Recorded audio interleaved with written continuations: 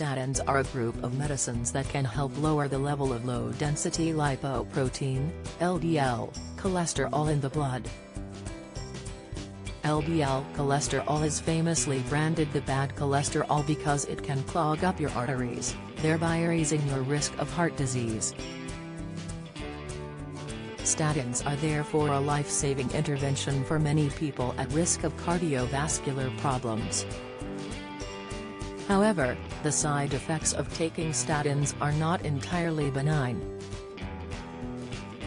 In fact, drinking a particular fruit juice while on statins can give rise to unpleasant side effects. If you're taking simvastatin or atorvastatin, avoid grapefruit and grapefruit juice as they can increase your risk of side effects, warns the British Heart Foundation, BHF.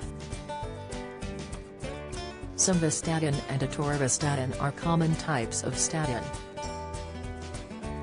Statins, cholesterol-lowering drug, may reduce risk of COVID deaths by 41% if you take another type of statin. Limit your intake of grapefruit juice to very small quantities or you may want to avoid it altogether, advises the BHF.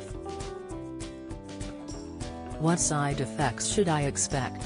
Like all medications, statins have potential side effects. The most common are muscular aches and pains, but many people experience none at all, notes the BHF. A research study suggested that in very rare cases statins may increase your risk of developing type 2 diabetes. High cholesterol, the smelly warning sign, inside How to Live Longer, the disease-free diet, tips high blood pressure, the superior herb to lower BP, advice. However, statins are among the safest and the most studied medications available today. The risks of any side effects also have to be balanced against the benefits of preventing serious problems. A review of scientific studies into the effectiveness of statins found around 1 in every 50 people who take the medicine for 5 years will avoid a serious event, such as a heart attack or stroke, as a result. Your doctor should discuss the risks and benefits of taking statins if they're offered to you, advises the NHS. How to lower cholesterol levels naturally. It is important to note that you can lower cholesterol levels by improving your lifestyle. There are several foods which are not just part of a healthy diet, they can actively help to lower your cholesterol too.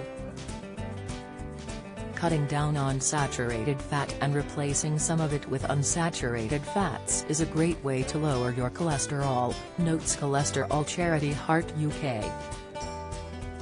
Saturated fat is the kind of fat found in butter, lard, ghee, fatty meats and cheese.